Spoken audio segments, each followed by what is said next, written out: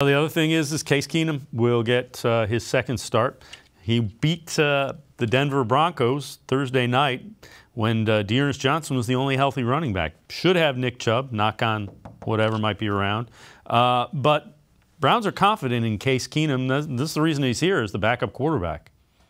Obviously, I feel bad for Baker. He's the leader of this football team as our quarterback. Losing him hurt. But the great thing about Case is, he's an amazing young man. I've known Case a long time. We were together in Minnesota. He's always stepped up to the occasion. When his name was called, he's always been there. He led us to the playoffs in Minnesota. I think we ended up 13-3 that year, and he was our quarterback for all but one game, I think. He filled in against the Broncos, did a phenomenal job. Thank God we have Case Keenum, I'll be honest with you, because if you had a real young quarterback, an experienced quarterback, it might be tougher. But Case is going to run the game plan exactly how it should be run, and I know the whole team has confidence in him.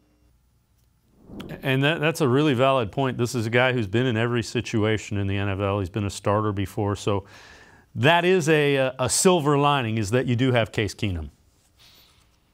Yeah, again, a lot of fans, for better or for worse, not me, obviously, and then not a lot of people in the media and whatever, but a lot of people think that Case Keenum is the answer at quarterback, and this is your shot. Again, he's not going to be the quarterback going forward, but, you talk about how unhealthy Baker is and how Case should be in there. All right, well, here you go. Here's your giant. Here's the opportunity. So the expectation is that Case Keenum comes in and plays well, plays really well.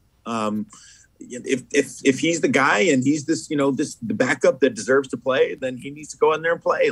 I don't necessarily agree with that. I think he's a backup who's capable and serviceable, but and that's what he needs to be in this game. You're lucky that I think that you're going to have Nick Chubb, you're going to have Dearness Johnson, and I think you're going to end up with Kareem Hunt in this game. I don't think Kareem Hunt is a guy who's going to take this lightly. If he's healthy and COVID's not affecting him, I think he's going to go. If he was good enough to go in the second half last week, I think he's going to do everything in his power to go this week. I know that people have said he's doubtful, but he's been, posting on Instagram that he's ready to roll. And so I believe him. So you have your full contingent of running backs. Case is going to have to get the ball out quickly. Max Crosby, Yannick Ngakoue can get after the quarterback. They got to have a good game plan to negate those guys, but I think they're going to do a good job. I think Case Keenum's going to come in and be the serviceable quarterback that they need. I just wouldn't expect him to, throw for 300 yards in this game.